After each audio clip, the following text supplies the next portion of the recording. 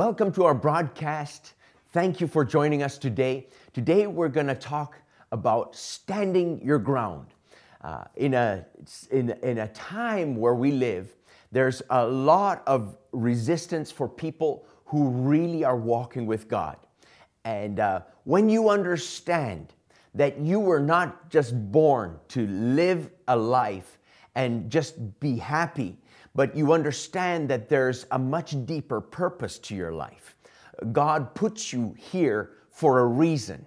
You could have been born 2,000 years ago. You could have been born 100 years ago. But you were born right now for a specific purpose. And when you understand that and you realize that God has you here for a purpose, you begin to live different. You begin to understand that what I do is significant. I influence people around me, not by if I don't even have to be on media and everything, but people around me are influenced by the positive and by the negative. You can be somebody that destroys people's lives. You can be somebody that builds people up, that builds people's faith. Our lives are very significant. And the way I live does so much to the people around me. If I walk in righteousness, my children and people around me look at my life and they say, I want to be like that. They see the fruit and they can, it influences them. But if I walk in wickedness and I do things that are unacceptable, I can destroy people's lives in very, very quickly. So God wants to use us. And in this time, God wants us to stand. And you have a purpose to fulfill. You were not born by mistake. You were born because God has a purpose for your life.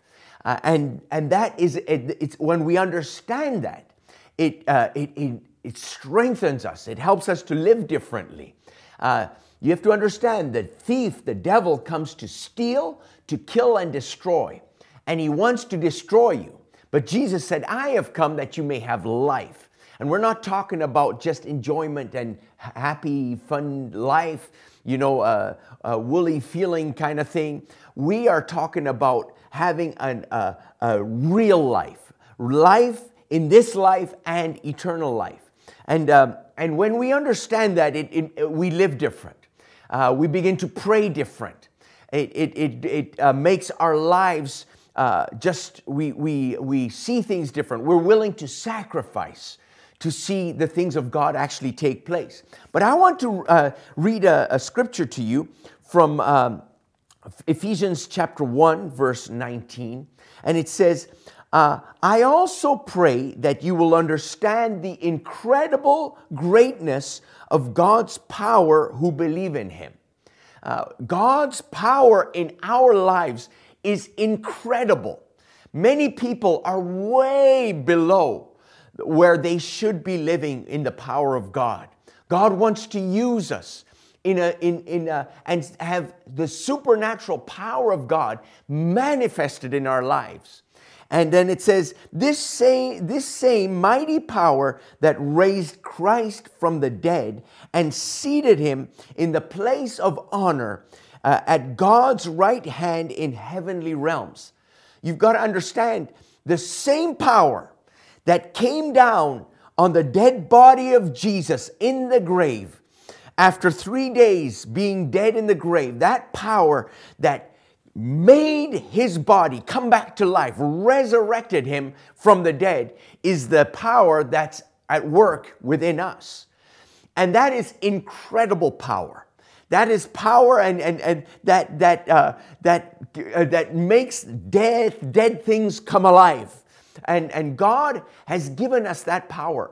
I've seen it manifested so many times. You pray for people and they're healed from incurable diseases. And it's not hard. It just happens. I've seen God's miraculous power manifested and it's wonderful. But then it says, now Jesus is far above any ruler, authority, or power, or leader, or anything else, not only in this world, but in the world to come. Jesus is far above. God has put all things under the authority of Christ and made him head over all things for the benefit of the church. So you have to understand, when you serve God, you serve the highest authority. It is an authority that is above every government. It is an authority that is above every demonic power. It is an authority that is above every name that can be named. And this is powerful. That means not that we rebel against governments, but it does mean that we are in an authority that is above them. We can pray leaders out of office. We can pray leaders into office. We can pray that God will change the heart of leaders. And I think in our generation, with so much wickedness going around, we need to be praying that either hearts will be changed or God will remove people from office. And that people will really serve the living God. We serve an authority that is above the authorities of this world. And then if you go to Ephesians chapter 2, verse 6, it says, "And he raised us from the dead along with Christ and seated us with him in heavenly realms because we are united with Christ Jesus." That means that we as Christians, God raised Christ to the highest authority, and we are raised with Christ to that place of authority. That means when we pray with an incredible authority.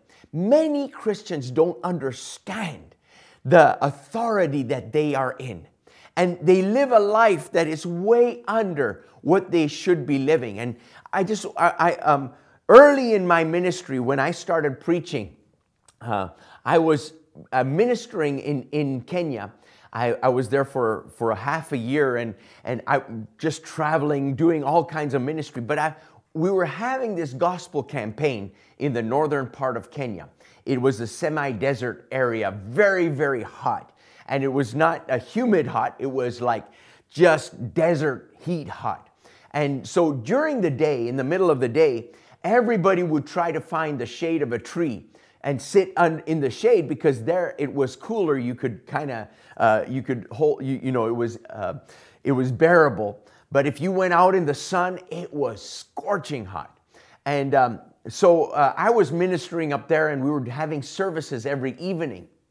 And during the day, I was trying to prepare, but I wouldn't go in any house because there was no air conditioning, and all the houses were so hot. It was like a stove in there.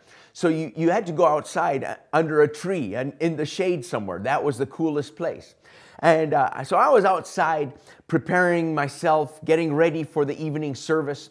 And so these kids come around, and being a white boy, I stood out like a sore thumb, because all these were Turkana people, all African people, and they had not seen a lot of white people.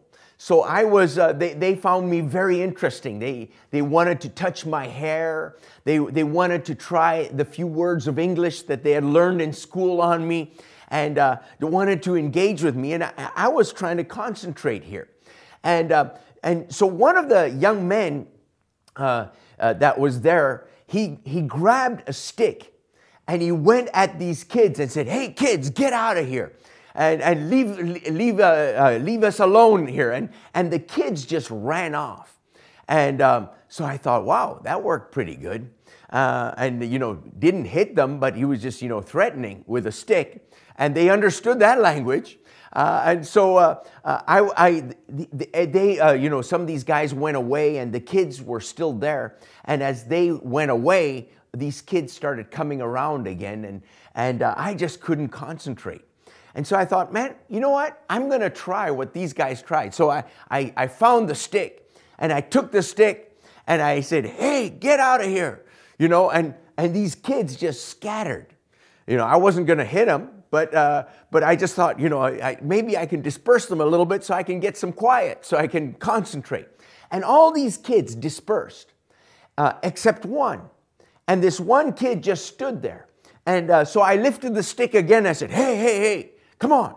Because, trying to, but he just stood there, basically folding his hands and just defiant, looking at me.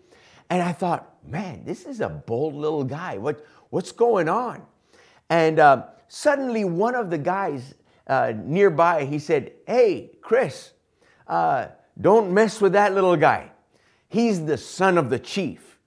And I thought, wow, imagine this little guy would not run away from any kind of intimidation because he knew who he was. He knew, I'm the son of the chief. You mess with me, you're messing with my daddy. And my daddy can kick you out of this place faster than you can ever imagine. In Africa, a chief has power.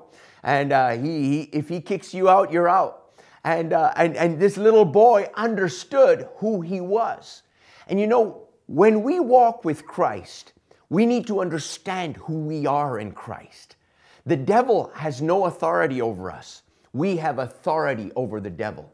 And we can stand in God's authority. We don't need to be manipulated by society. We don't need to be manipulated by what's going on in our world. We can stand firm and be who God called us to be because we stand in the highest authority, and that is in the authority of Christ. We can speak to demons, they must go. We can speak to what's happening in our world, and things must change. Because we are children of God. God loves you. You're the apple of His eye. If you are born again and you love God, you're serving Him, you are precious in His sight. And He will stand with you. But understand who you are in Christ and stand for this generation. Let's pray together. Heavenly Father, I just thank you that you called us for a reason. You called us to serve you. And I pray, oh God, that you will help us to understand who we are in you. You bought us with your precious blood. You love us. You love the world so much that you sent your Son to die for us, to take our place. And Lord, we thank you for that great love. And Lord, we thank you that we can love you back and that we can live for you and that we can live a life that we will not be intimidated by the enemy. We will stand strong. And we will fight the good fight, the fight of faith, because this generation must be saved. Thank you, Lord, that we can love you. In the name of Jesus, amen. Thank you for joining us today. Let me just see if I can pull this up, see if any who's been on here. Good to see you. I'm seeing Melissa. I don't know who else was watching, but anyway, thank you guys for joining us. The Lord bless you.